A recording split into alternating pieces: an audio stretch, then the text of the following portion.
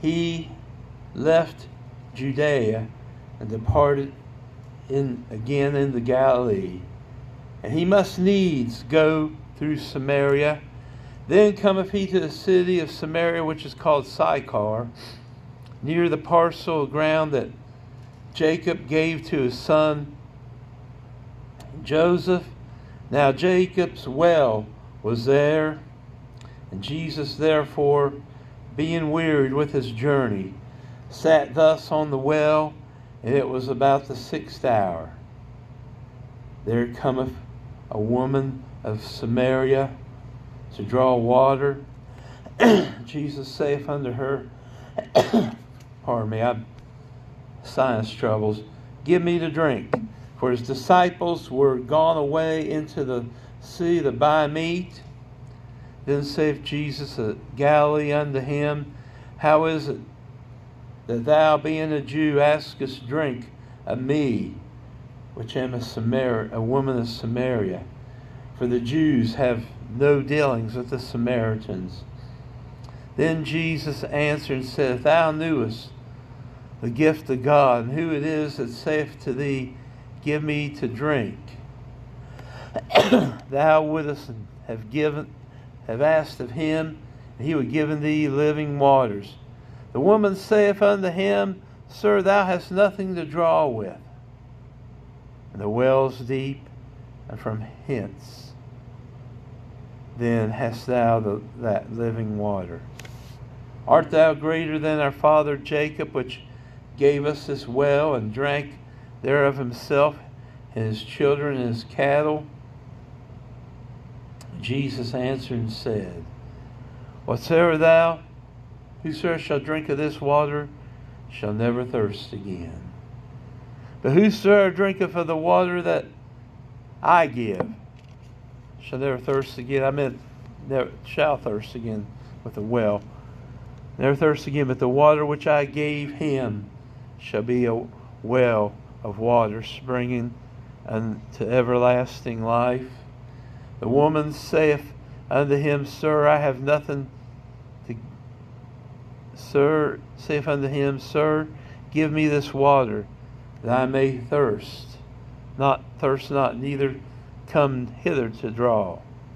Jesus saith unto her, Go, call thy husband, and come hither.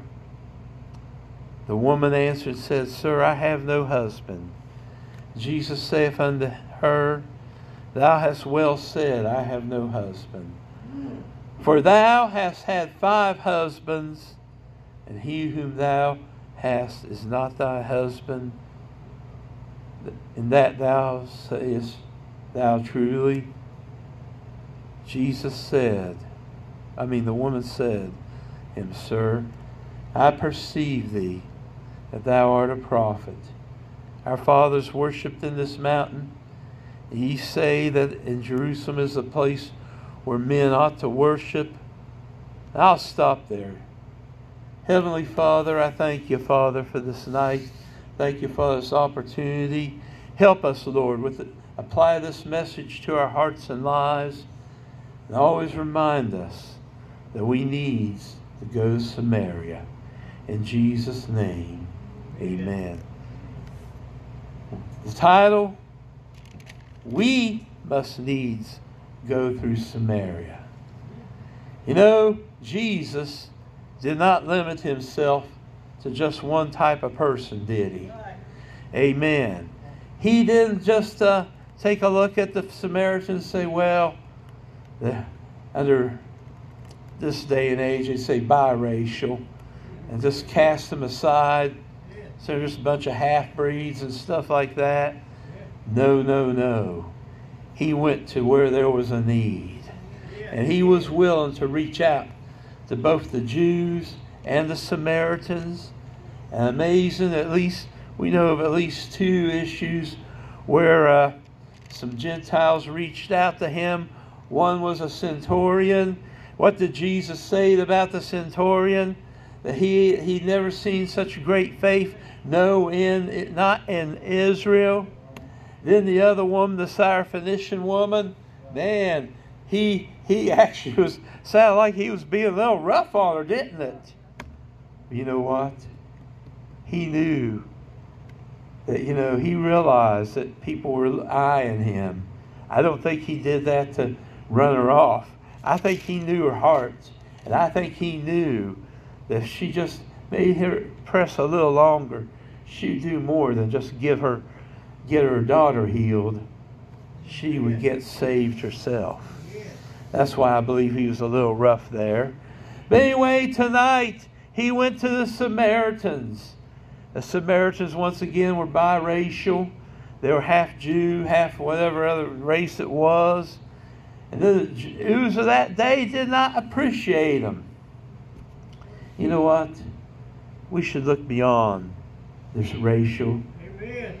We should reach out to blacks. Amen. I have nothing against blacks. I like to reach out to them. You know what? One of my number one disappointments has been in my years in the ministry is how few black churches I have preached in. I think maybe 2.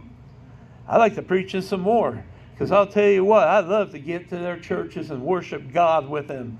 Amen. I believe in reaching out to the black. Amen. In fact, if y'all want to know, it was a black lady that led me to the Lord. Amen. Amen. So I have no problems with a black race. I've learned years ago, you look beyond the skin color and look to their heart. Amen. As what Dr. Martin Luther King said, we don't judge them we judge them by the content of the character, not by the color of their skin. I agree with that 100%. Amen. So tonight we need to reach out to the blacks. We need to reach out to the Asiatic people, such as people from China and Japan and Taiwan and the Philippines. Some of them have been put here in America. Sometimes I believe for a reason to be reached out to. And I believe God can use some of those different races greatly. I love it. Sometimes when I'm driving to places like over Texarkana yesterday, I saw a church that said Korean Baptist Church. I said, well, praise the Lord. We need to reach out to the different people who come to our country. Amen. I'm for reaching the Mexican and the El Salvadoran. And some of them don't come here legally. And I'm not favor them coming here legally. But guess what, brother? Whether they're here legal or illegal, I'm going to reach out to them. I'm going to reach out to them. I'm going to reach out to them. I've often found some of the people from Hispanic backgrounds are more open to the gospel sometimes than we whites or blacks. Come on. That's why I try reaching out to them. I wish I knew more Spanish. I wish I knew more. Me comprende poquito español.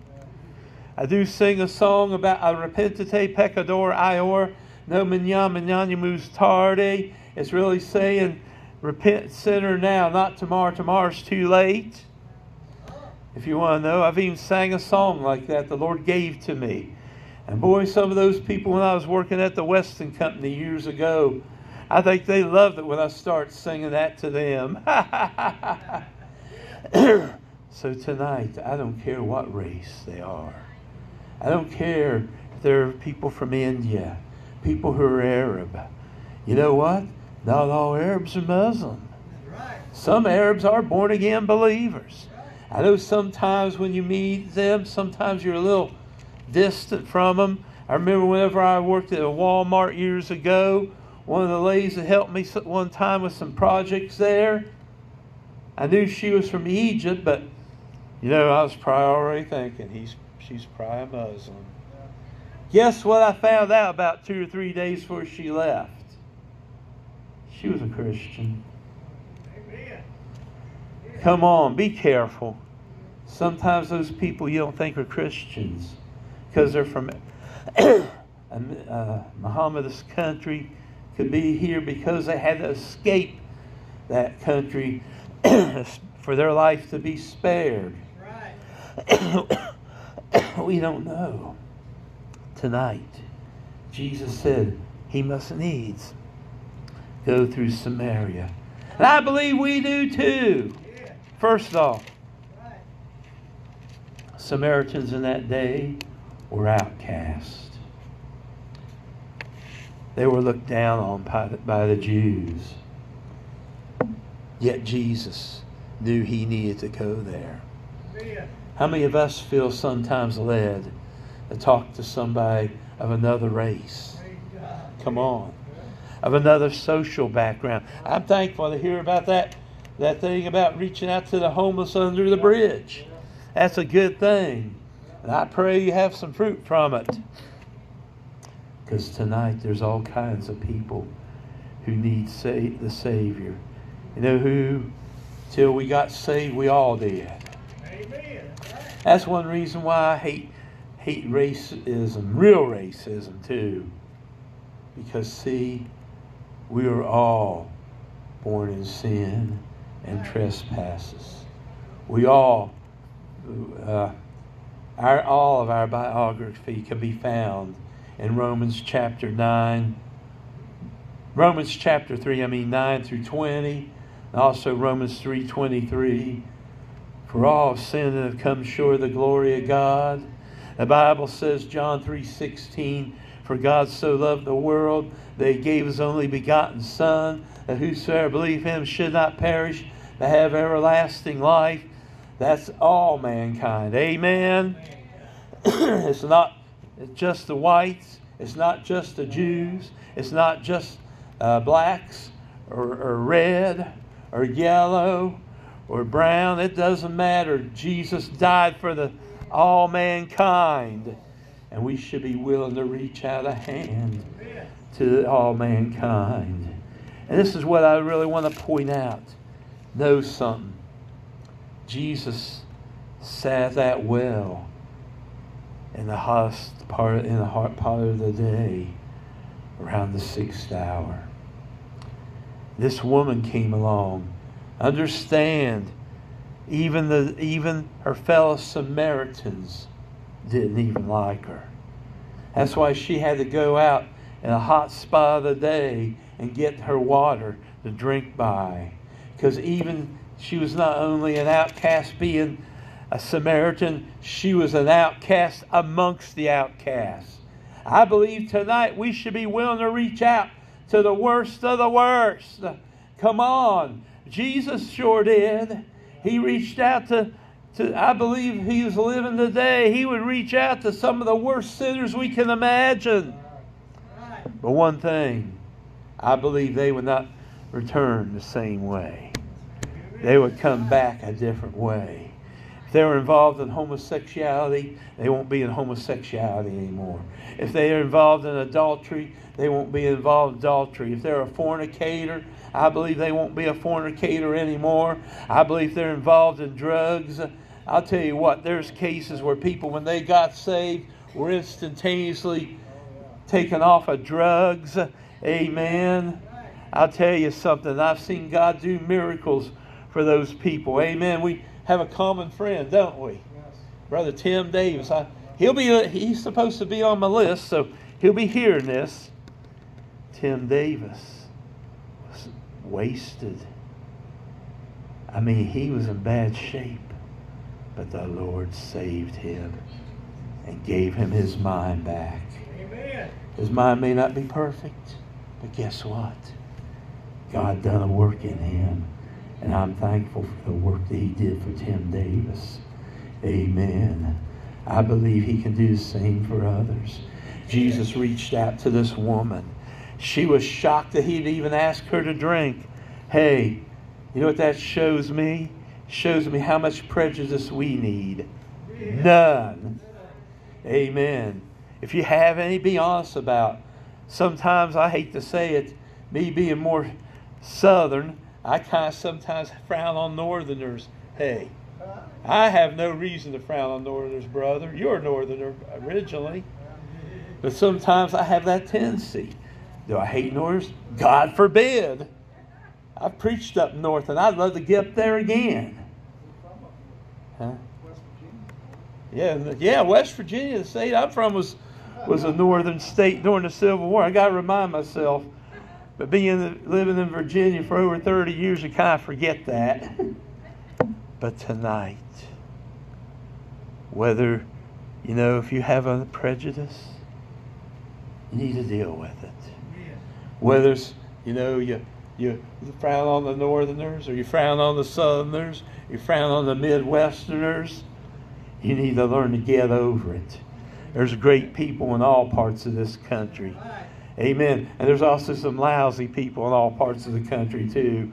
So what do? You reach out to the lousy ones and try bringing them to Jesus. Amen. But tonight, he reached out to this woman. I don't think hardly anybody else would have even touched her. But he's shown exactly how much prejudice we need. None.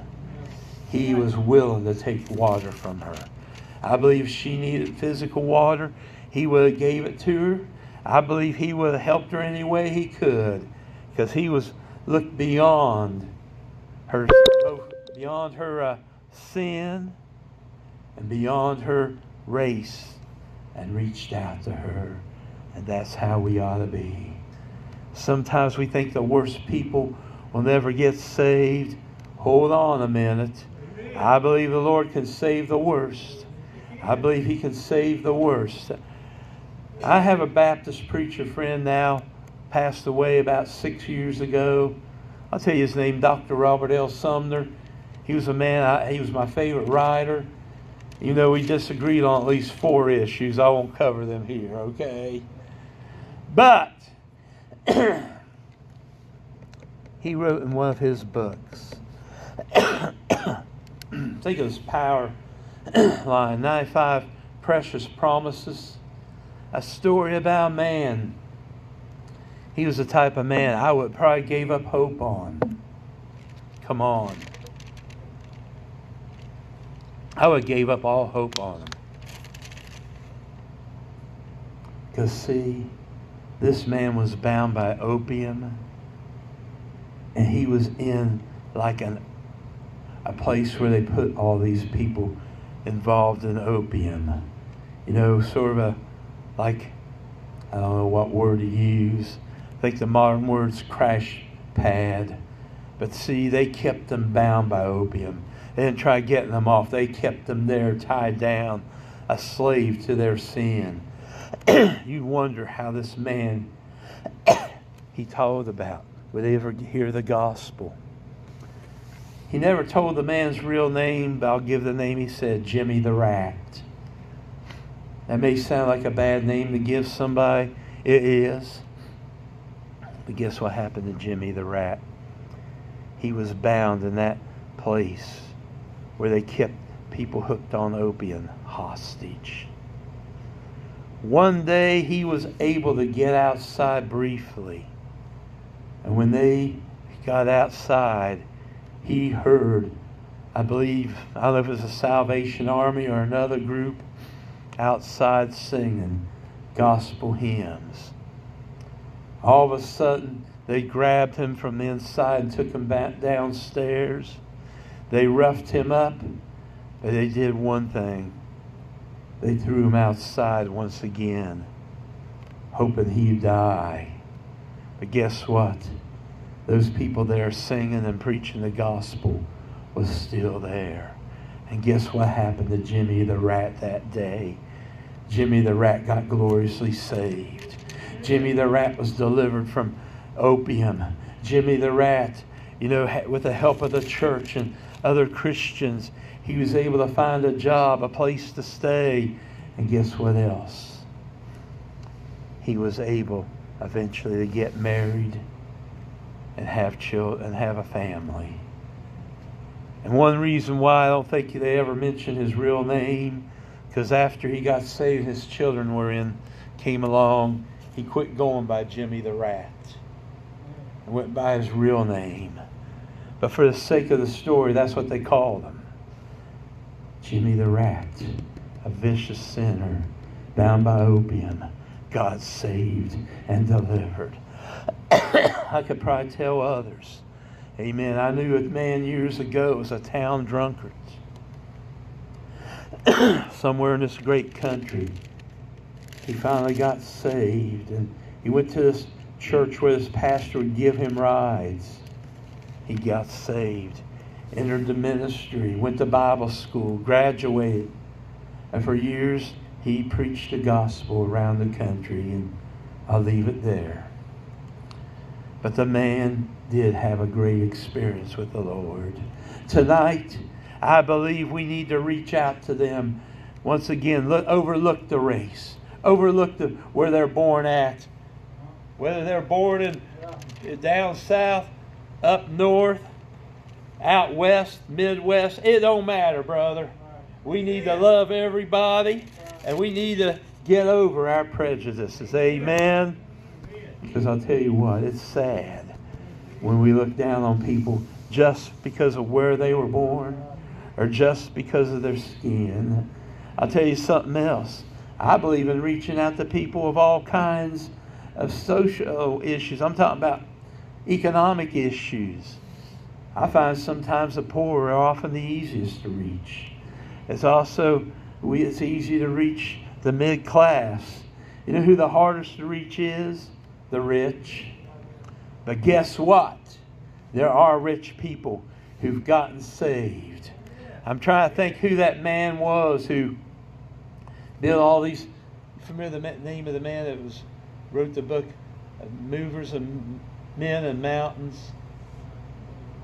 I can't think of his name. He was a rich man. He got gloriously saved. And by the way, speaking of tithing, he did not give 10% to the Lord's work. No, he gave 90%. Wow. I'll tell you what, God blessed him abundantly. Amen. Laterno, I think was his name. R.G. Laterno just came to me. So you know what? We shouldn't even be afraid to reach out to the rich. Amen. There's people of different religions. We know they're going to hell. We know they're lost. But would you be willing to reach out to a Buddhist? Amen. Would you be willing to reach out to a Muslim? I know Muslims can be dangerous, but thank God the Lord has dealt with them. One example was they said a few years ago there were several Muslims who kept having visions of Jesus. And guess what happened? Many of them came to the faith. And guess what? They no longer had visions of Jesus. They met Jesus. Amen? Amen. And had an experience with him. So they didn't need the vision now. They got the reality. Come on. So God can deal with Muslims. God can deal with Buddhists. He can deal with Hindus. I've tried to deal with a Hindu here and there. Amen. She wasn't the easiest one. She wasn't hateful. In fact, she was opposite. She was extremely nice. However, she had a funny view about God. See this here? Would you believe she believed that was God? This pulpit? She believed everything was God. Then one day I asked her the question she should have answered right. Is Jesus God? She said no. I'll tell you, the only one who is God is Jesus. I believe in the Trinity, the Father, Son, Holy Ghost. Don't get me wrong. One God, three individuals, separate. But they all, amen, work for us. Amen. On our salvation. So now, I'm getting ready to get close, ready to close. That woman, he asked her, go call your husband. She said, I have no husband. He confronted her with her sin. You know, that's sad when we don't confront them. There's some people who are under such conviction, all you have to do is tell them how to be saved. And they'll probably give up any sin that you'll even mention to them. In fact, they'll probably give up without you mentioning to them. How many others struggle with just one sin? This woman, thank God, didn't struggle with her sin long. She had 5 husbands, The one she had was not her own. We look at the rich young ruler. Covetousness kept him from the kingdom of God. I could go throughout telling about others. But once the sin issue was done, she received Christ and went into the village and told them what the Lord had done. Saved the worst sinner in that village. And now she told them about it. What happened? A lot of them came out and got saved. And they said it wasn't because of her. It's because we saw him ourselves tonight. You have to reach out for the worst of the worst. I could have dealt with the best of the best, like Nicodemus in John 3. I always love the fact that both of those chapters are back to back, brother. Because see, John 3 is the best of the best. A deeply religious man, a ruler of the Jews. He was lost. Then in John 3, probably the most wicked lady in Samaria. But guess what? Jesus reached out to her. And she was saved. Now, I believe Nicodemus was, as we'll read if you read later on. But tonight, I just want to challenge us, not just the church, but myself. Let's look for opportunities to reach the lost. If God brings you the worst of the worst, please don't be afraid. God could even give you grace to face Him. I'm going to close with this story. It may not necessarily be the best of the best or worst of the worst, but it shows how God can work on us. I know this preacher and his wife one time came by a house to witness to a certain man. You know what happened? They knocked on the door and the man said, after they start to witness, he told them to get out of his house, that he was going to come back and shoot them. They got out of the house. They got in the car and he was ready, the preacher was ready to start it. When he looked at his wife and he said, honey, do you feel what I'm feeling? She said, yes. We're to go back and talk to him again. Brother, I sure wouldn't have done that unless the Lord told me. Amen. I promise you that. But God gave him the witness to go back. He talked to that man. He was nice this time. He was led to the Lord. 2 weeks later, he was in heaven. It would have been sad if they had not obeyed the Lord. Amen. So tonight, let's be willing to go wherever God tells us to go. Witness. Whether it be at a supermarket, gas station, or wherever. Be willing. God bless you. I'm going to close.